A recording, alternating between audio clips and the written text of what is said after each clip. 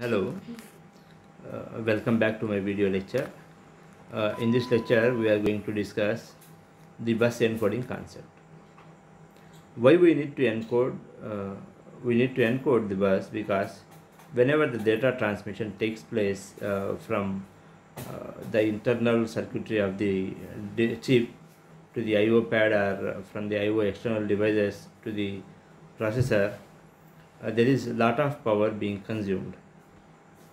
This is because the intrinsic capacitance of the system level buses are of larger magnitude than the internal loads of the circuit. So as the capacitance is increasing, the power consumption is also increasing for every transition. So reducing the number of transitions will definitely help you reduce the power consumption. So reducing the number of transitions, that is switching activity at the processor's I/O interface, will reduce the power. So before transmitting the data, if you encode to have less number of transitions, that will definitely a good idea. Now a decoder is used at the receiver end, which is you have encoded your data and sent over the buses. At the other end, there will be a decoder to decode the encoded data. And to remove undesired correlation among the data bits or to introduce controlled correlation, we need to have bus encoding concept. Now, the concept of bus encoding is explained here, demonstrated here. See here, here you can see the sender who have n bit wide data to be transmitted to the receiver. Now this receiver will also need the n bit wide data. This data after encoding may be n or it may be changed to m bit data. That data is transmitted at the receiver end. This is the receiver section. This receiver chip will first decode the encoded data. It is encoded, morphed data. That will be decoded, then given to the receiver in its original form. This is how the data encoding and decoding is done. Now, as just now I have told you, if n bit wide data is sent throughout the channel and till the receiver, there is no change here in the number of bit or the bit length, then it is called as non-redundant. If you are changing the bit length here by any technique, then it is called as redundant data. See, the non-redundant coding, an n-bit code is translated into another n-bit code. Length is maintained constant. Then it is called as non-redundant coding. Redundant means a 2n different n-bit words are mapped to a larger set of m-bit to m words. Then n-bit length data is mapped to m-bit length data. Then it is called as redundant coding. That means m will be greater than n. For example, a 8-bit data is encoded into 10-bit or 12-bit data. That is called as redundant coding. The encoder or decoder may be memoryless or may use memory elements. It is not important that they must have a memory element. It may be memoryless. Here, no additional lines for sending the chip of the chip data is required. Here, some additional lines may be required to transmit the data.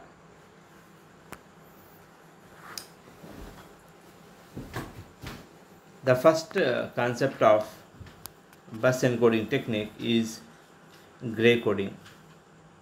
This is a family member of non-redundant codes. Now this gray coding, you might have heard about gray coding in switching logic, switching theory, where you need to reduce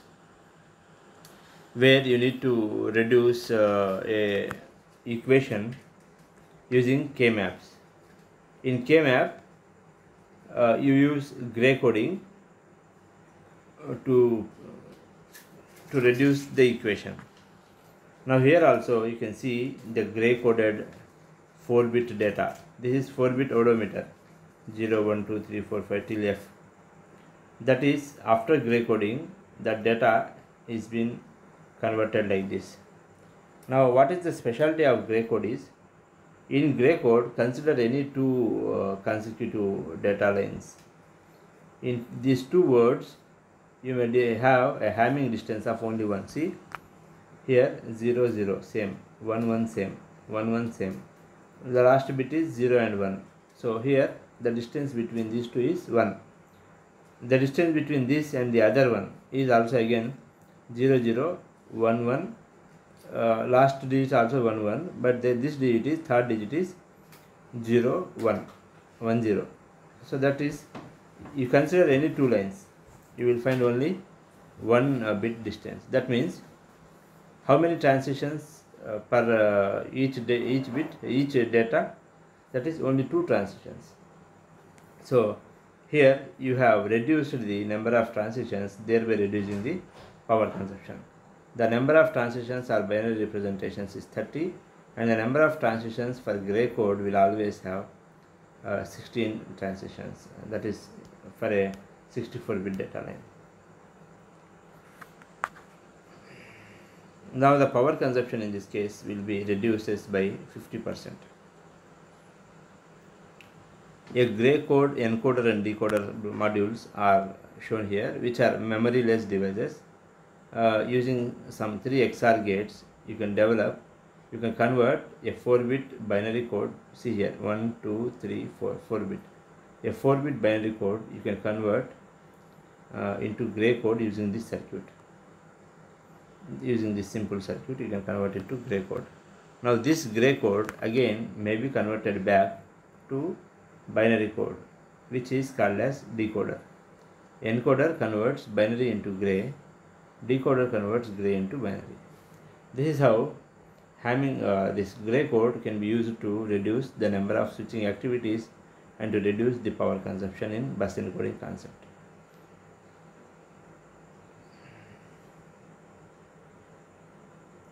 Next technique is one-hot coding.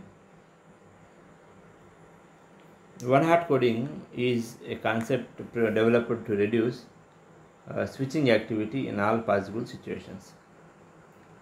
This is also a non-redundant technique where the n-bit data word maps into a unique code of m-bit data size. So the number of bits n, for example, if it is 4-bit system, 2 power 4 is 16. It is mapped into 16 bits. Now this, as the name suggests, one hot. See here, out of all the bits, any one line will be 1. All the other lines will be 0. By just seeing 10th line, you need to decode it as 1010, which is 10. For example, if it is 8, 1000 is 8. If it is 15th line, FF is 15. So by seeing the number or the position of the line which is high, if second line is high, it is 0 1. Like that you can decode. The encoder receives n-bit data as the input and produces 1 on the ith line, where I is 0 to 2 power n minus 1. When ith line is the binary value of the n-bit data words. So this is how, without using much engineering here, both encoder and decoder can be made memory-less devices. Now the switching activity reduction is by 75%. And here also the number of transitions for any pair of data words, you can see 1 to 0, 0 to 1. Because, for example, if in this time t you are transmitting number 8, so 8th line will be high. In the next consecutive time slot, you have to transmit number 9. That means you have to reset 8th line, set 9th line. Only two transitions are taking place. That is the only two transitions. The disadvantage is number of lines increases exponentially as 2n.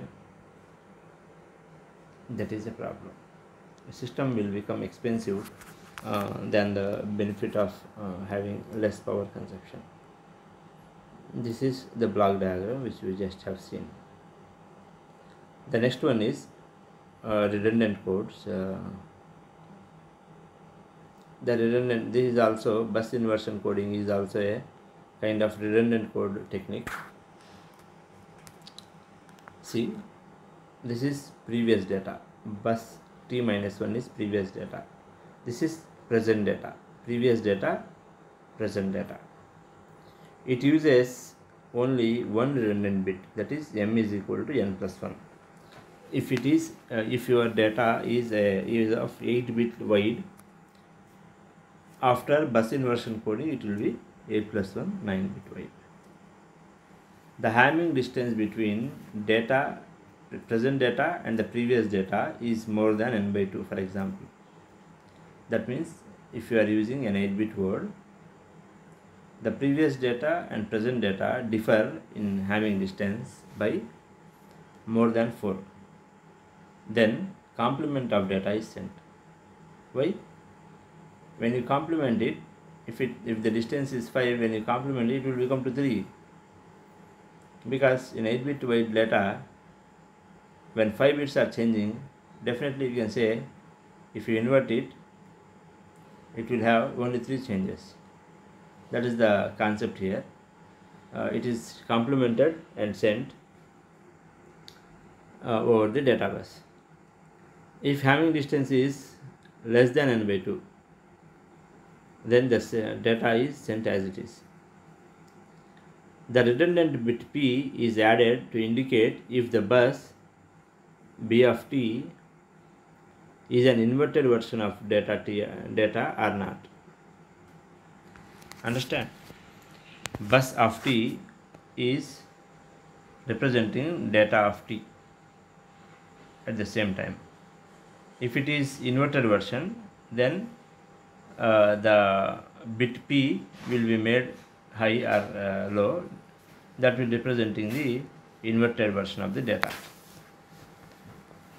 The problem with this system, with this concept bus inversion coding, is it cannot be used to represent the address bus. When you invert the data, automatically address will change. So you cannot use it for address, you can use it only for data. The concept is represented in the block diagram. Here is a sender, the data has to be sent to this receiver.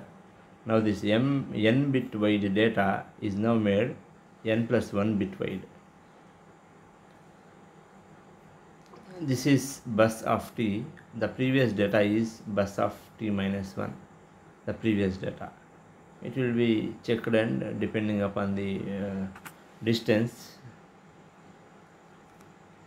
the data will be sent. Inverted data or direct data will be sent. That is called bus inversion technique. Now, another technique is T0 coding. The transition T0 coding is which requires a redundant line increment. INC redundant line is required here. INC signal is equal to 1. It implies that a consecutive stream of addresses is generated. A consecutive scheme of addresses is generated. When two addresses are not consecutive, the INC increment signal is low. When address is just the consecutive of the present one, then increment bit will be high. That means you need not to send all the data once again. You just need to send increment signal there. Decoder will increment the data automatically. So that is very simple concept.